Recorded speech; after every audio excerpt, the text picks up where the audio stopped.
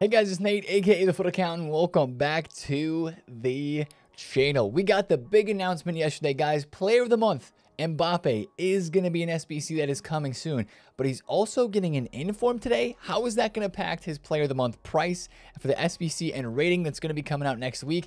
Do we need to invest? Do we need to wait? We have to talk about some fodder today and all the changes that all of that news means, and take a look into content today. Are we getting an icon player SBC today that might actually make some of that fodder go up, or will it not be a hype icon and will prices actually go down? We're going to talk about fodder. We're going to talk about content today, a new team of the week, and what else to expect on a Wednesday in FC 24. If you're excited for it, drop a thumbs up, subscribe if you're new. Let's go over yesterday's Tuesday content.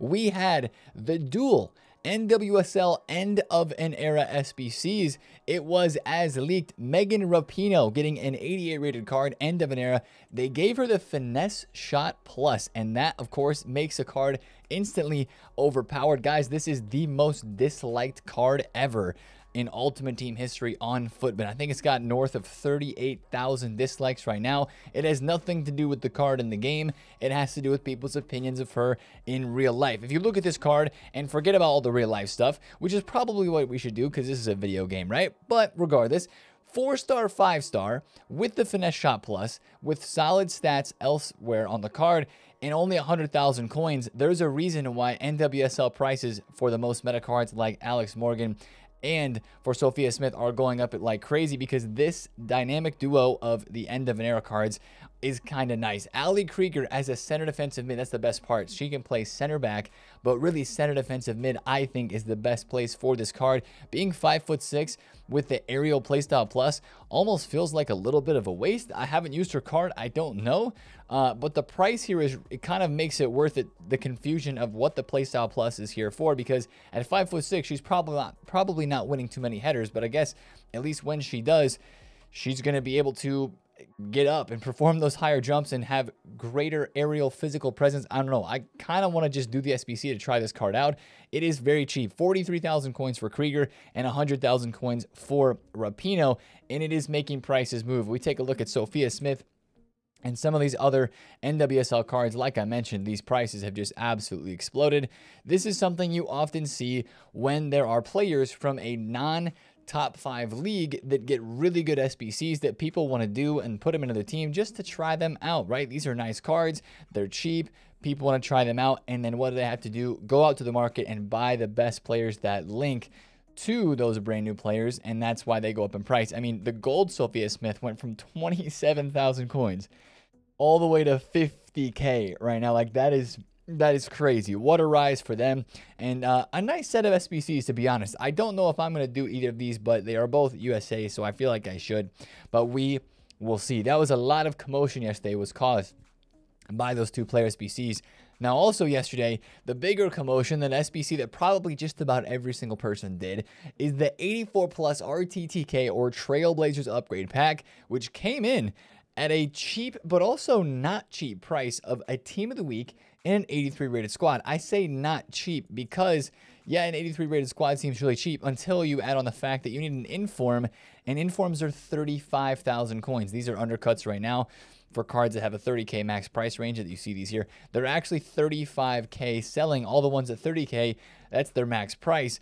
Informs are too expensive, man. GG's if you've been trading with them. They've been an incredible place to make coins in the past week. I know people who have made tons of coins on informs because of EA continually requiring them in SBCs, but not bringing their supply up on the market by dropping a tradable team of the week pack, which I think is something that they are going to probably do during the next week. Guys, during Black Friday, I think it's every year during Black Friday, we get a tradable team of the week pack upgrade, right? We've had the 82 plus player pick, which is a way to get an untradeable team of the week, but this is a 30,000 coin SBC.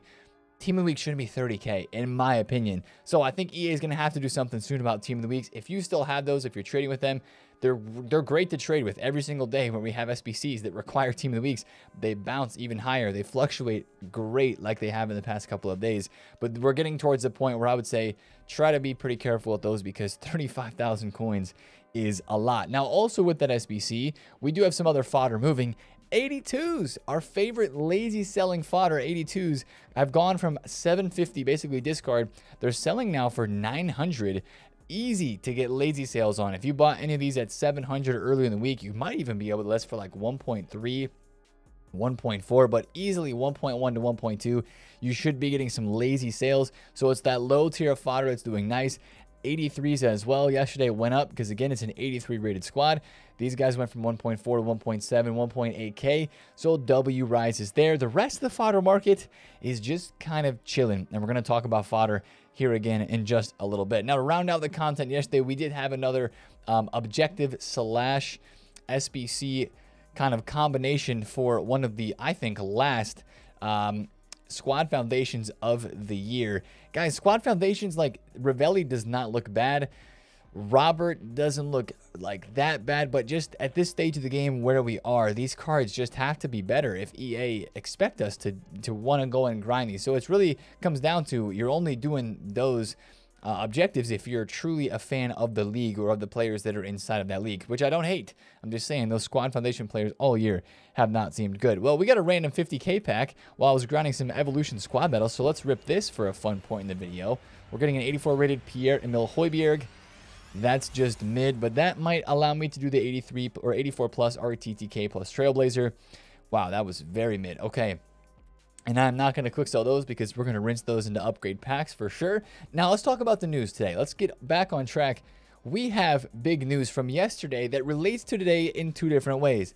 Mbappe Player of the Month. It is confirmed, as expected, he won the award. There was a nice little post by the EA Sports FC France. Again, it's not just tweeted by EA.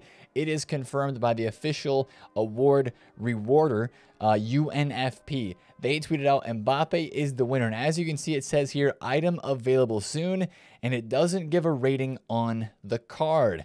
SBC for this, guys, we're looking once again at next week is what it seems. It was not on the EA content tweet. For the League One Player of the Month, we got Bundesliga, but not League One shown here. We'll see whoever the Bundesliga Player of the Month is probably tomorrow, maybe today, but probably tomorrow. But this is big news. Mbappe won the POTM, but the other situation is he's also going to be in Team of the Week today. Team of the Week Mbappe and a Player of the Month Mbappe. That's actually kind of exciting. And also when you look at this Team of the Week, this Team League looks kind of cracked. We'll take a look back at that in a second. If you think about Mbappe's card right now, he's going to be getting a 92 rated Team of the Week today, which then in turn could mean that his Player of the Month should be a 93. Need I use an example from earlier on this year? Jude Bellingham. 87 rated inform. Usually a Player of the Month is based off that player's most recent performance-based special card, and they get a +1 above that. He went from an 87 inform to an 88 Player of the Month. But is EA going to do that with Mbappe and release a 93 rated Mbappe in November in this game that leaves people with a 93 rated striker card that they can probably craft? Although it would be greatly expensive. It would be so expensive. Is that what EA is going to do? Guys, in my opinion, I think they're going to keep Mbappe Player of the Month at 92. Now, we have a whole week to talk about this because, again, like I said, Mbappe POTM is not going to be out until next week unless EA do something crazy and change up what we think is their schedule for this week. I'm expecting Mbappe to be a 92 and not a 93, guys, because EA reserved the right to do whatever they want with the rating. And of course, if it was going to be a 93, it'd have to be crazy expensive. It's already going to be crazy expensive. And after this was posted as Mbappe being the official winner, that higher rated fodder, specifically the 89s, the 90s, and 91 Kevin De Bruyne started to go up. Take a look at 90 rated cards like Lewandowski, 53,500 coins. He was 51K. The SBC, or Player of the Month Mbappe, being awarded the winner, came out and he jumped instantly. People went out and started investing in these cards for sure, which is nice if you bought the higher rated. I think if you bought 89s and 90s or Kevin De Bruyne at 91 rated, I think you're fine to hold these cards. Even if you bought 88s, which I bought a lot of, I showed you guys my transfer list. I still have almost all of those cards. I've lazy sold a few, but I still have most of them. Even if you have 88s that you bought at like 23,000 coins, it's probably okay to hold. If you expect to do the SBC, and even if you're just investing and you don't want to worry about it, it's probably still fine to hold those cards. I don't imagine, especially with Mbappe coming, that these cards really go down that much. Now, what I'm kind of looking at here is a potential double dip situation, and I'm looking to maybe sell some of my 88s today. Wednesdays is usually a day, especially after content. After content on Wednesdays is usually a day where fodder ends up dropping off in price on the middle to low tier specifically. So I would watch out for 85s, maybe a little bit of 86s and some 84s. We could have a bit of a spike right after content as people go out again and do the 84 plus times 3.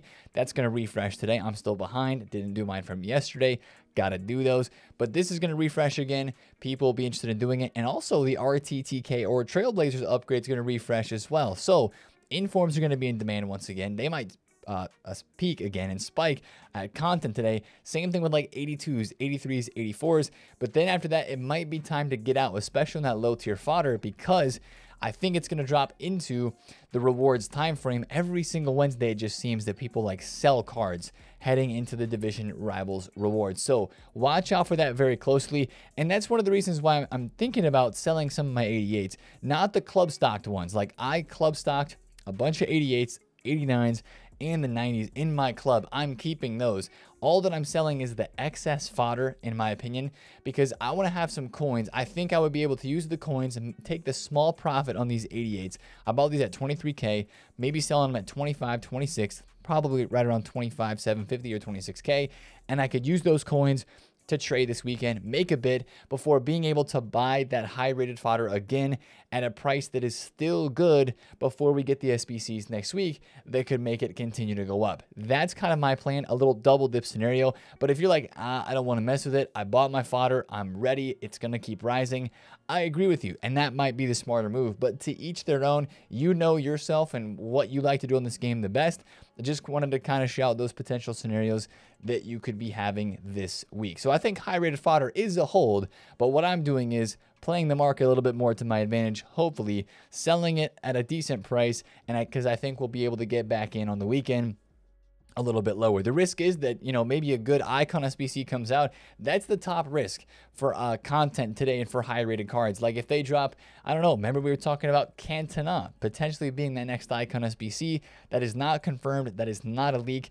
As of right now, we have no idea who this icon player SBC is, but that is like the last piece of the puzzle that could maybe make some high-rated fodder move up. If it's a really good icon, maybe high-rated fodder does go up a bit today, and then we wouldn't be able to get that low price again on the weekend.